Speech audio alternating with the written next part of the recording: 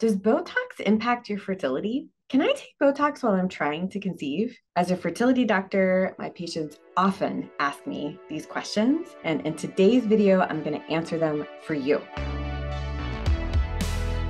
I'm Dr. Lora Shahine. I'm a double board certified OBGYN and reproductive endocrinologist practicing fertility for almost 20 years and answering my patients' questions every day. I love educating. You can find lots of resources on my website, drlorashahine.com. My podcast, Baby or Bust Fertility Podcast, where I interview people and do deep dives and discussions every single week. Links to the books that I've written on fertility and miscarriage, and links to my other social media platforms. Learn a lot on Instagram and TikTok. I am here to help. Now, in this video, we're going to talk all about Botox and fertility because it is such a common thing that people do, injecting Botox, but so many people have questions about whether it's okay to continue while you're trying to conceive, maybe stop when you're pregnant. Is it okay when you're pregnant? Such a common question. In this video, we're going to go over 5 main topics. Number 1, we're going to go over exactly what Botox is. Number 2, we're going to go over what Botox is used for. Number 3, we're going to go over the safety concerns around Botox in fertility and early pregnancy. Number 4, we're going to go over what the experts say to do. And number 5, I will leave you with what I tell my own patients when they ask me these questions. Let's get started. Topic number 1, what is Botox? Botox is an extremely popular product and procedure in which there's an injection that's placed into muscles to relax them. It's most often used as a cosmetic procedure to decrease the appearance of wrinkles and fine lines, but there's other uses for Botox. We'll get to that in a second. Botox is actually a brand name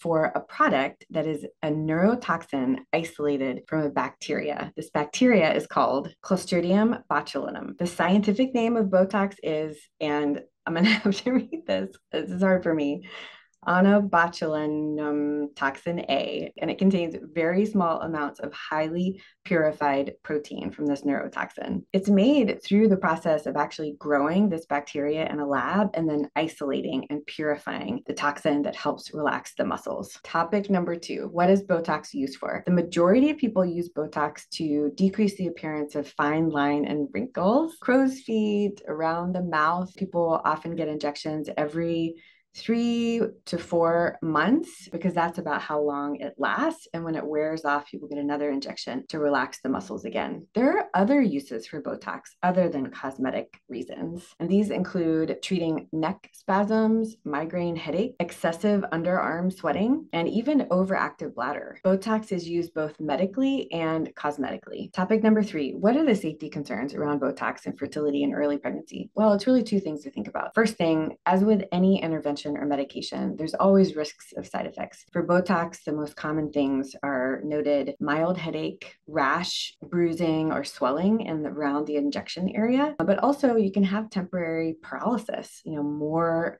facial weakness or muscle weakness than you were really expecting. It eventually wears off, but that can be a significant side effect. But the most important thing is that we just don't have research proving that Botox is safe while you're trying to conceive or in early pregnancy. There's some research, hard to find, but there are some animal studies showing that Botox injected subcutaneously, like underneath the skin, does not show up in placentas of pregnant animals. And in one small study I could find in the British Medical Journal, there's self-reporting of doctors saying that they used Botox in pregnant patients or not. And of the 400 doctors that responded to the questionnaire, 12 of them had injected Botox into patients that were pregnant, and there were 16 resulting pregnancies. 1 pregnancy resulted in a miscarriage. Another patient reported a termination, and the rest of the patients delivered at term with reporting no birth defects or harm. But that is such a poor study proving safety. It's just that I'm trying to